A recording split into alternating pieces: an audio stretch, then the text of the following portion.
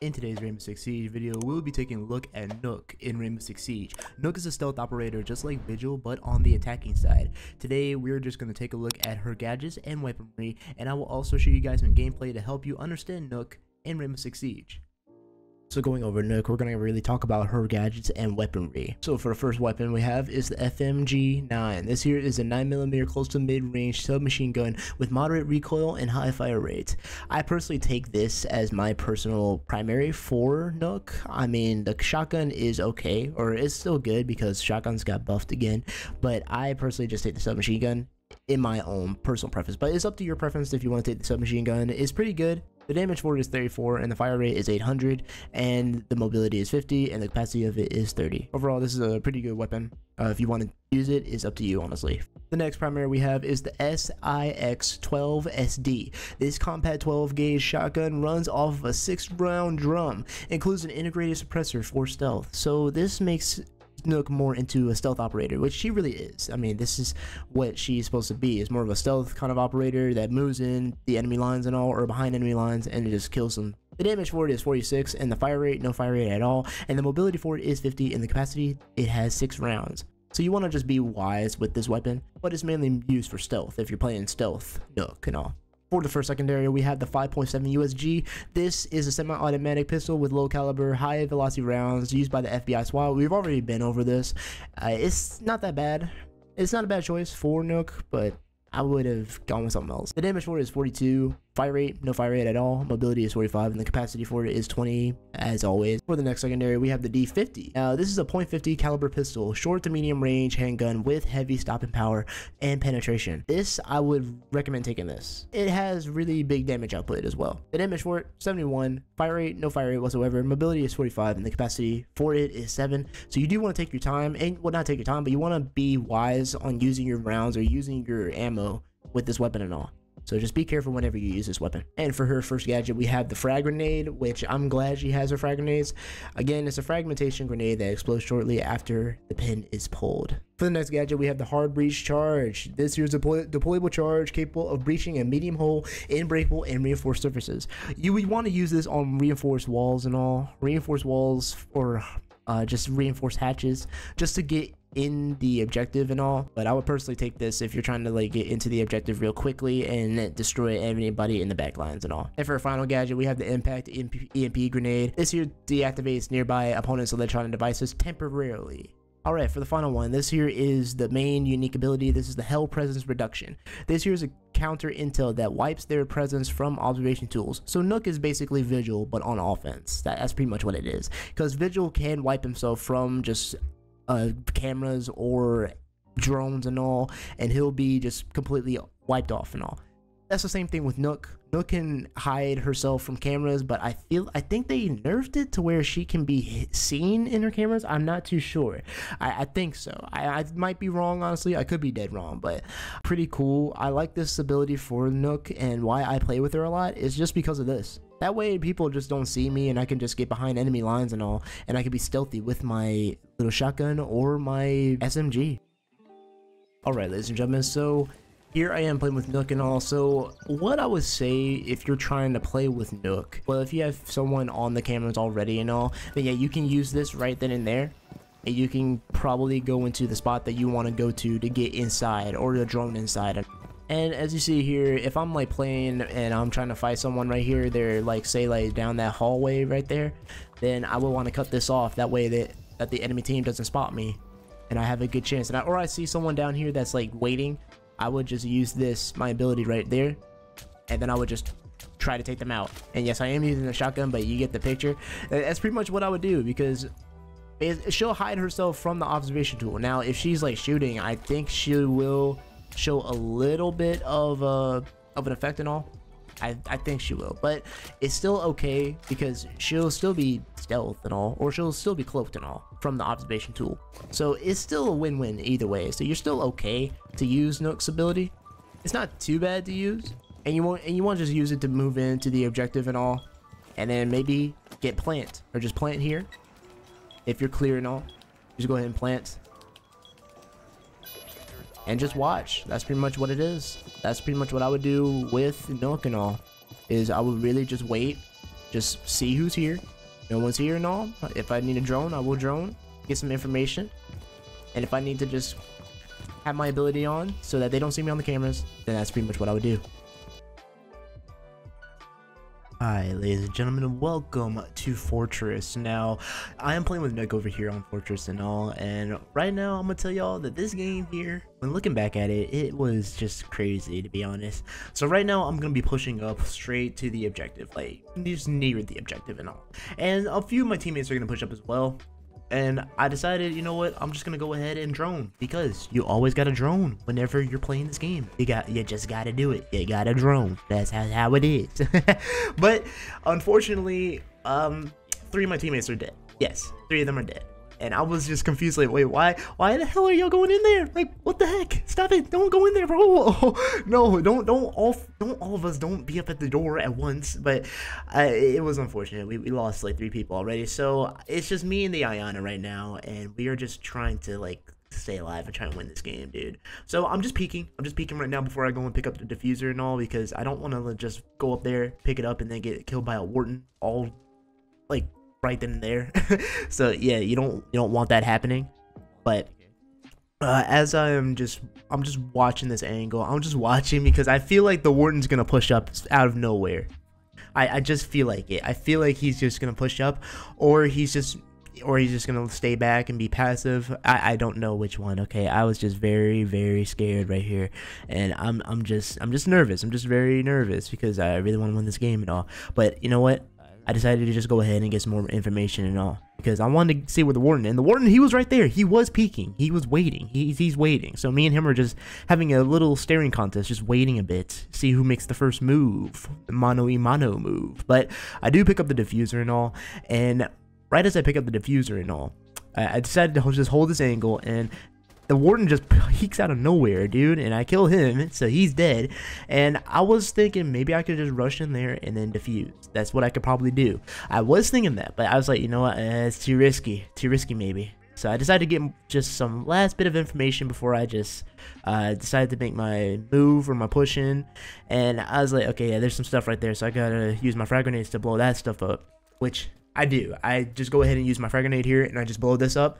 I mean, that's why those frag grenades come in handy. It's for stuff like that. And I go ahead and just push in a bit. And there's no one in the objective as well. And I do get hit with the goo mine by one of Legion's goo mines and all. So with that out the way, it's a 1v1 now. So it's me versus Legion. Now, I was a bit nervous here. I was very nervous because I don't want them peeking out of nowhere. So I just go ahead and defuse right here. I decided to just go ahead and defuse. It's a good strat for me, okay? So I just go ahead, defuse, and I'm gonna hold this angle at that door, because if Legion was over there, he's gonna probably push that way, but in a minute that's not the case. So I'm just holding this angle. This is a good angle to hold, to be fairly honest. And my teammates were telling me, no, he's on the right side, and I was like, okay, he's on the right side, okay, I'm gonna just hold it right here. And I have my drone out there too, so yep, he pushes in and I kill him easily. Alright, ladies and gentlemen, here we are on another map, and we are bringing out Nokk again. And for this one, I'm gonna just tell y'all that there was a slick Mira right here, bro. So as you saw on the camera, there is a Mira over there, or well, I'm gonna show you right here. Mira's right here, and she is trying to be cheeky with it and all, bro. Like, she is trying her best to get me and Twitch out here.